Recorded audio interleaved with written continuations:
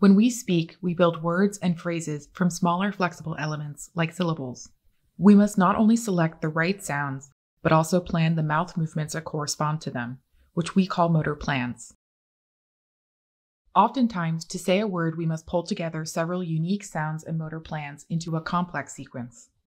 Speech motor sequencing refers to the coordination of these motor plans. Traditionally, this process was attributed to Broca's area, but recent studies have shown that damage to Broca's area does not cause errors related to speech motor sequencing, leaving open the question, what part of the brain implements this important process? We recorded neural activity from patient volunteers who were being treated for epilepsy at UCSF. As a part of their treatment, high-density arrays of electrodes are placed directly on their brain, allowing us to record neural activity while they were speaking strings of syllables with varying complexity. Participants first saw a sequence on the screen, then waited for a go cue to say that syllable sequence out loud. Baraga.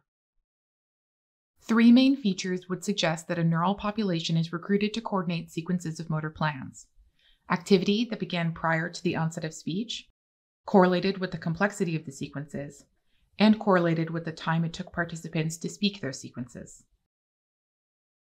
Some areas, like Broca's area, only met 1 or 2 of the criteria. However, a region in the precentral gyrus met all 3 of these criteria. We call this region the middle precentral gyrus.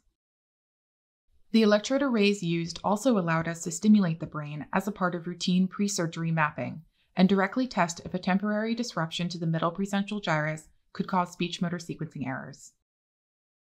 Stimulating the middle precentral gyrus caused speech errors during complex speech sequences, like the word interjection.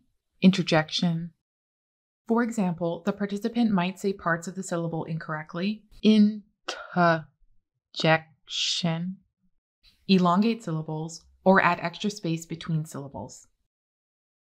Together, these results demonstrate that the middle precentral gyrus plays a central role in speech motor sequencing, bringing us closer to understanding how we speak.